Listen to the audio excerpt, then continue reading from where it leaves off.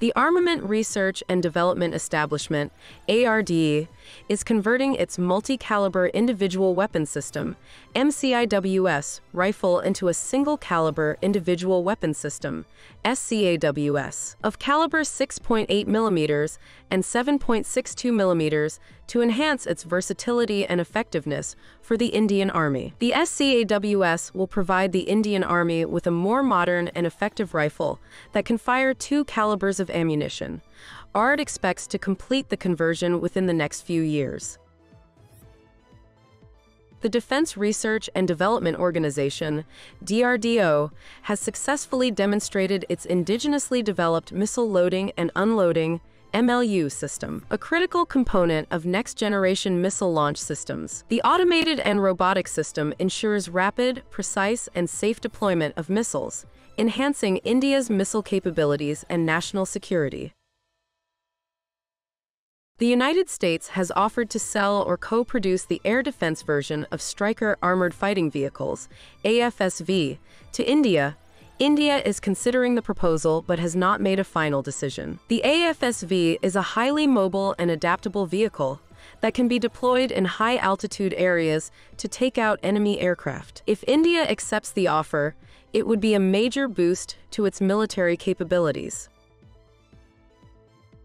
American chipmaker AMD has unveiled its largest global design center in Bengaluru, India, as part of a $400 million investment announced in July. The 500,000 square foot campus will house approximately 3,000 AMD engineers in the coming years, focused on the design and development of semiconductor technology. The campus will serve as a center of excellence for the development of leadership products across high-performance CPUs for the data center and PCs, and gaming graphics processing units, GPUs.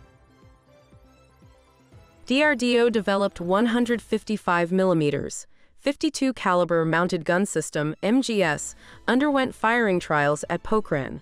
As you can see, its cardinal performance compares very favorably with foreign competitors. DRDO is in the lead for this. The gun itself is an ATAGS derivative, obviously. The French Caesar's 55-kilometer figure is attained with a rocket-assisted projectile. As far as just ERFBBB rounds are concerned, the MGS outranges it comfortably.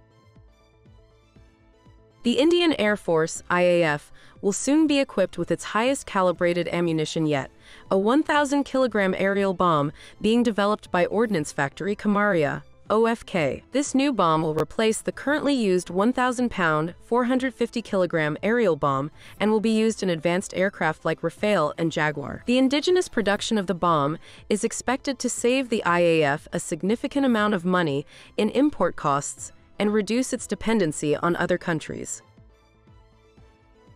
In a pivotal move to bolster India's space technology capabilities, Tata Advanced Systems has joined forces with Satellogic, a pioneer in high-resolution Earth observation data collection. This partnership will pave the way for the development of indigenous low-Earth orbit satellites, empowering India with enhanced Earth observation capabilities and accelerating space technology. The collaboration is expected to reduce India's reliance on foreign technology and strengthen its strategic position in the global space arena.